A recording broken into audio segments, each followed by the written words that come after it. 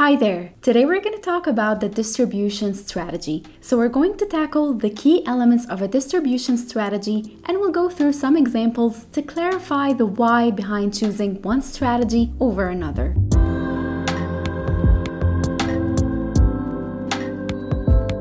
A distribution strategy is the plan or the methodology used by a company to deliver its products to its customers. It's also known as the go-to market strategy. That plan outlines the steps and procedures that the business will follow to move products from production facilities to end users. That strategy plays a significant role in the marketing mix, as it enables a company to maximize market share, increase sales, and achieve sustainable growth. A distribution strategy includes several key elements, so let's go through them one by one. And number one is distribution channels. And these are the pathways through which the products will pass to reach the end consumer. They can be direct, involving only the producer and the consumer, or indirect, involving intermediaries like wholesalers, retailers, or distributors. Number two is the distribution intensity, and this refers to the level of market coverage that a business aims for, and it can be either intensive, selective, or exclusive. Intensive distribution aims to distribute products to as many outlets as possible, and we often see this with everyday items like snacks or soft drinks. Selective distribution, on the other hand, uses a limited number of outlets in a specific geographical area, and it's often used for high involvement products like mobile phones, watches, or cars. And then we have exclusive distribution,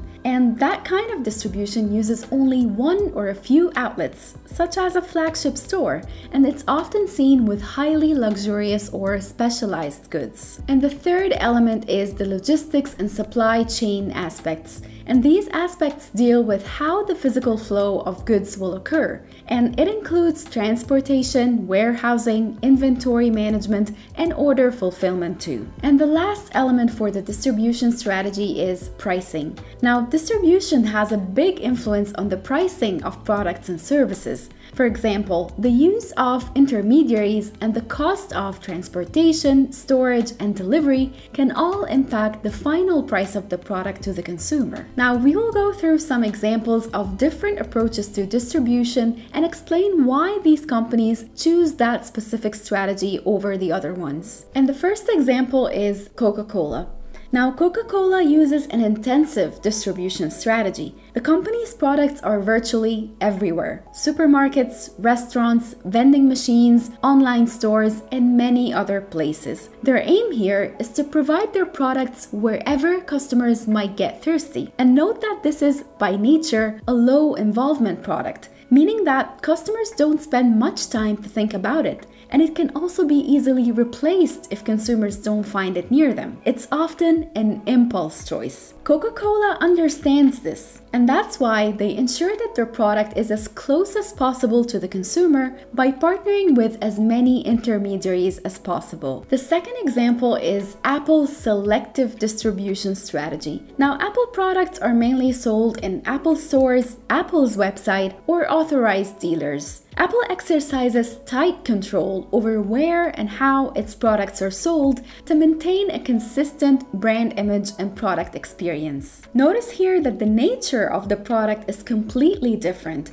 It's a high involvement product with a relatively high price, and users here are willing to spend some time considering their options. And when they finally do, they're willing to travel to the store or wait for the product release, as it's not easily replaceable. And that's why Apple chooses that strategy, knowing all those things. Example number 3 is Amazon's direct distribution strategy. Amazon started as an online bookstore, bypassing the traditional retail distribution process by selling directly to consumers. And as the company expanded its product offerings, it maintained its direct distribution strategy, using its platform to connect with consumers directly. Amazon's direct distribution model was further enhanced with the introduction of Amazon Prime. And this is a subscription service offering fast, free shipping on eligible items, among other benefits, of course. By handling the warehousing, distribution, and delivery directly, Amazon is able to maintain control over the customer experience as a whole, from browsing to purchase and finally delivery. Note that online shopping's main perk is convenience.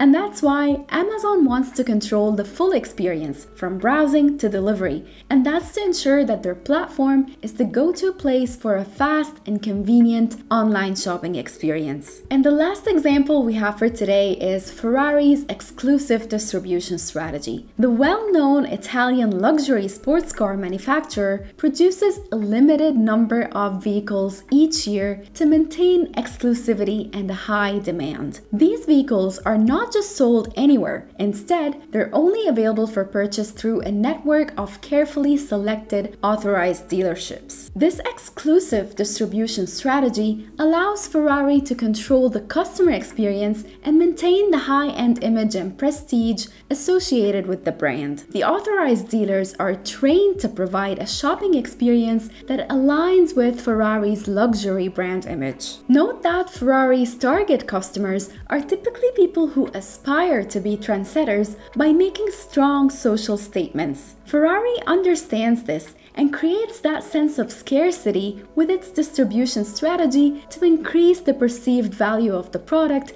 and make their customers feel like they're part of a VIP club. A distribution strategy is a crucial part of any business's overall marketing plan. It involves deciding how to effectively move goods from producers to consumers and the many steps along the way. It's of course influenced by the type of product, the target audience, the market, and the overall goals of the business. Now, thank you very much for watching this video. We hope that you're now ready to create your own distribution strategy for your product. But if you have any further questions, we're happy to help. Just drop us a comment and we'll get back to you.